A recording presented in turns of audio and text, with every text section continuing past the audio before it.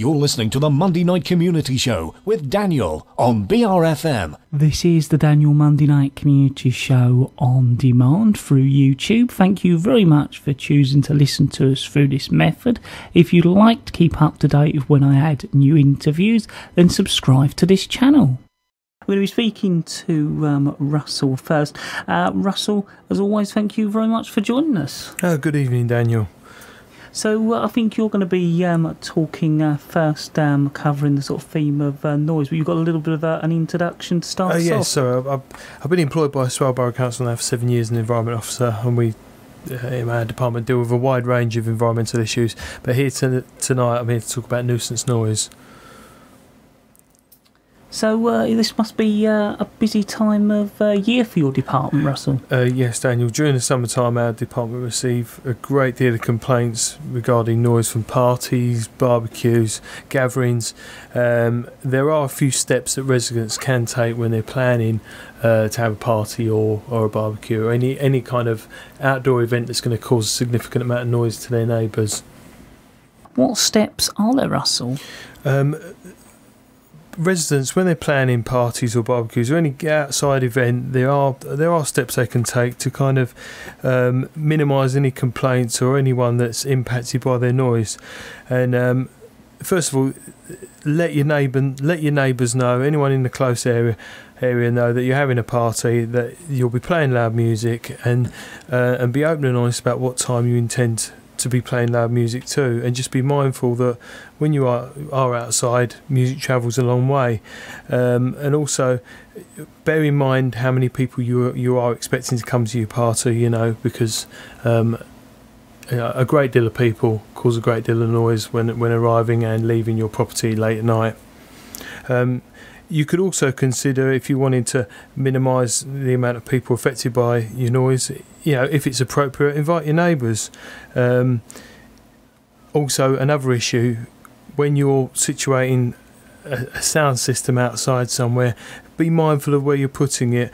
If you're having music on inside your house, then the chances are you've only got the neighbour either side affected.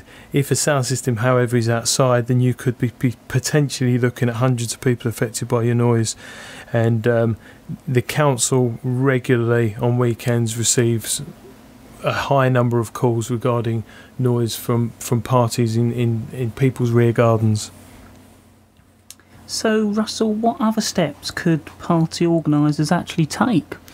Well, they could consider what time they intend to turn the music down and reducing the level, and sticking to that time and not letting it go on to the early hours. Also, as I mentioned before, when you've got a large amount of guests, a party organiser really should be responsible for those guests and the noise that they create. So be mindful that you advise all your guests that when they leave your property late at night, that you remove any glass or litter from them as they leave, and you remind them that they are in a residential area and there's people trying to sleep, and that way the council won't receive a huge amount of complaints and there isn't people affected by your noise. So, what can the council do if they're called out to a noisy party, Russell? I would like to say, first of all, that the council aren't party poopers, and we will work with residents to advise them and educate them on the best ways to have parties and gatherings. However, we do still have a statutory duty to respond to residents when they complain to us about noise nuisance that they're experiencing. Swale Borough Council operate an out-of-hours service every Friday and Saturday night, where residents can call us on a number, which I'll give to you later on, and they can access a service where we can come out when called, witness the noise. If we deem it to be a nuisance, then we will respond and deal with it appropriately. So, are there any other noise issues that increase? Yes, Daniel. During the summertime, we also see an increase in intruder alarms. The reason for this is mainly because residents go abroad during the summertime. There is a peak in people leaving their properties for long periods of time, and the residents, when experiencing alarms, the first port of call is to ring the council. So to prevent this, we would say the best thing to do is, if you're going on holiday and you know you're setting an alarm up, let your neighbour know, or someone in the area that you know can come and switch that alarm off if it's activated. The council used to hold a key holder database, but we don't anymore. So we rely upon residents that have alarms to have someone available to switch that alarm off if it does go off while they're away. The unfortunate thing is that if the council are called, we do again have a statutory duty to deal with that alarm. So that would involve us taking action against the alarm owner, switching it off, and the unfortunate part is the alarm owner could incur costs from that, which we don't want. So we would ask that if you've got an intruder alarm, do the responsible thing and just let someone nearby know about it and have access to it to switch it off if need be. Been talking to Russell. We're now going to be talking to Tim. Tim, as always, it's great to have you back here in the studio. Yeah, hello Daniel, thanks very much.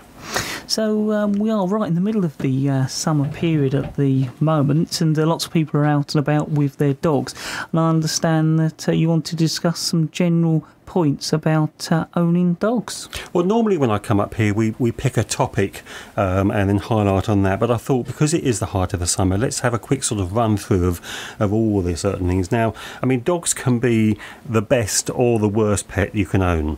What makes the difference, strangely, is not the dog, because they're all brilliant, we know that, it's the owner. And how you deal with the very important responsibility of owning a dog makes the difference between everyone having a great time and any number of possible problems. So what are your recommendations for safe dog walking then? Well, I think initially there are 3 essentials needed for walking a dog. Firstly, a dog, because without a dog it would be a walk, and walks can be quite boring on their own. A light-hearted comment, but strangely, walking is very good for your health, and I happen to personally enjoy walking on my own. But if you own a dog, it's a great motivational thing to get up every day, go out there and just have a half an hour. That's all you need, half an hour with the dog, having a walk, and the health benefits you'll get from that. And I'm not a doctor, but there have been studies that say half an hour of good brisk walking a day has tremendous health benefits. So, use the dog as the motivational point for it. So yes, obviously a dog. Lead and collar, because no one should be walking a dog without a lead. Keep it under control. And with a tag on it, of course, the tag is still vitally important. And the third essential are those lovely little bags that you have in your pocket. So if your dog decides to leave something somewhere, responsibly you pick it up and you just take it away. Don't leave it for other people to tread in. And I think you had some more tips. Yeah, I mean, when you're walking your dog, there are some obvious, sensible things to do. First of all, my recommendation always is keep the dog on the lead until it is safe to let it off. So you know your dog better than I do, but it may well be that you want to find somewhere secure so that it can't run off. What I always do with mine is if I see another dog walker, I don't let them go up and meet each other. I put my dog back on the lead because I've got a Jack Russell, and I'm aware that she would be possibly more interested in keeping the other dog away from her. So know your dog, but try to avoid any situation where there's going to be conflict between the dogs when you're out there. If you're walking on the roads, always please put the dog on a lead. No dog can be 100% under control if it's not on a lead near cars. It might see a cat in the garden across the road and run across there, and then the outcome of that isn't worth thinking. So just please use that, and also make sure that when you're walking the dog, it has got an ID tag on the collar. And the final thing, I mentioned it earlier, if a dog does mess somewhere, please clear it up. So Tim, you mentioned dogs having a collar and tag. What about microchipping? Do they still need a tag? Well, what they do actually, it's now a dual ID regulations. As I spoke about before up here, in April this year, the new microchipping regulations came into force, so that any dog over 8 weeks old must now be microchipped, and also the chip details must be kept up to date. But if you're out and about and you happen to find a stray dog, you're not going to have a microchip scanner in your pocket.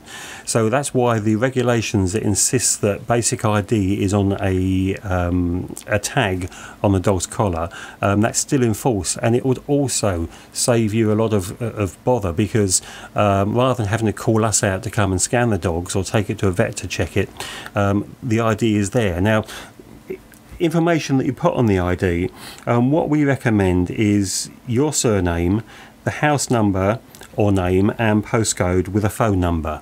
Please don't put the dog's name on the tag, because whoever finds it, if they want to keep that dog, will know what its name is.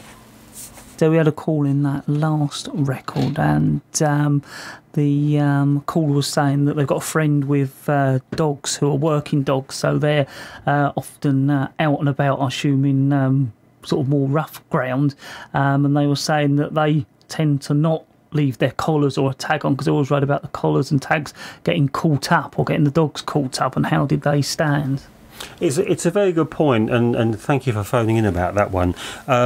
Let's be, we have to be sensible about all of these things. As far as the microchipping, there's no excuse for that. It doesn't affect the dog in any way as far as when it's working, so that idea is still there.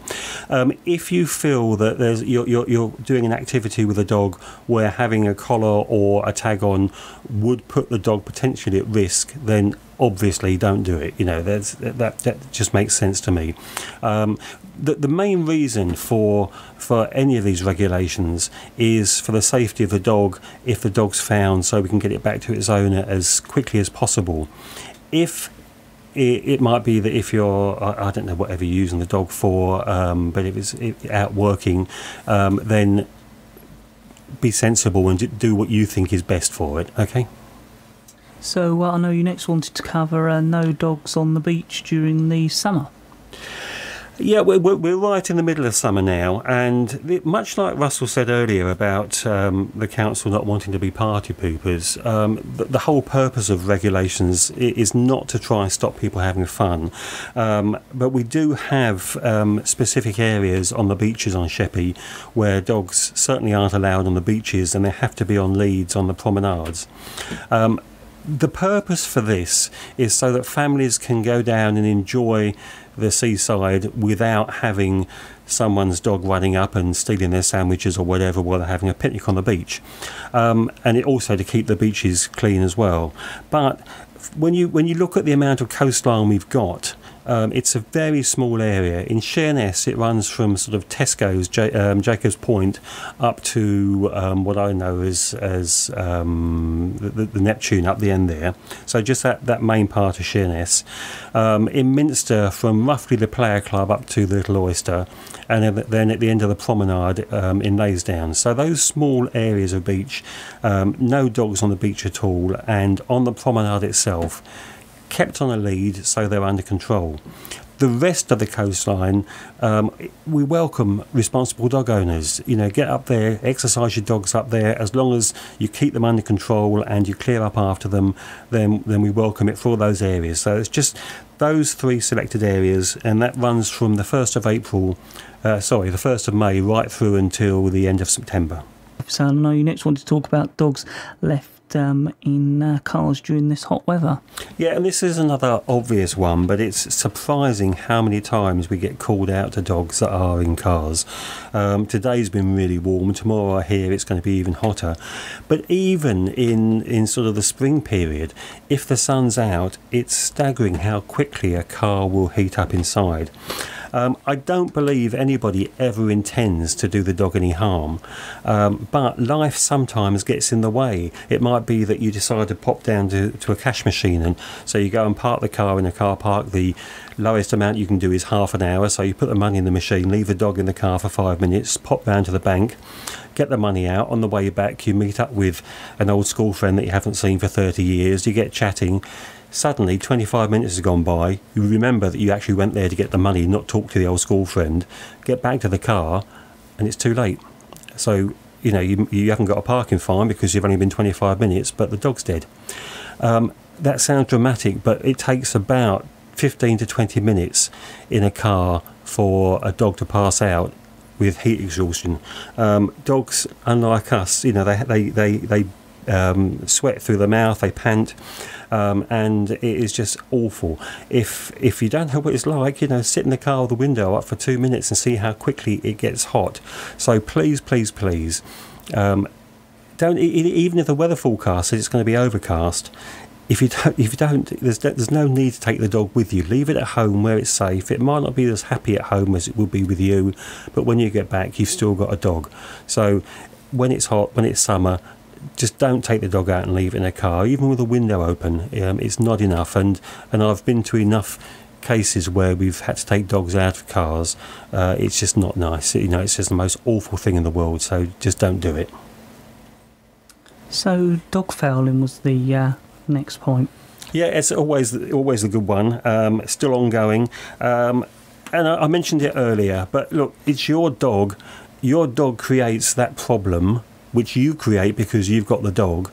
So just please, for everyone's sake, clear it up and dispose of it appropriately. If there's not a bin handy, put it into a normal litter bin. As long as it's bagged, it's quite acceptable to drop it in there. If you haven't got a litter bin handy, then take it home with you and put it in your green bin.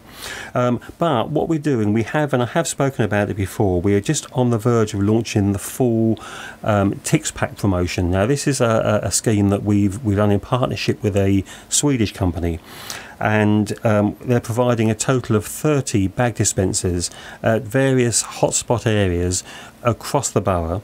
And the great thing about this scheme is that it's funded by sensitive local advertising, so it's not actually costing the taxpayer anything, but it's a great benefit for dog walkers.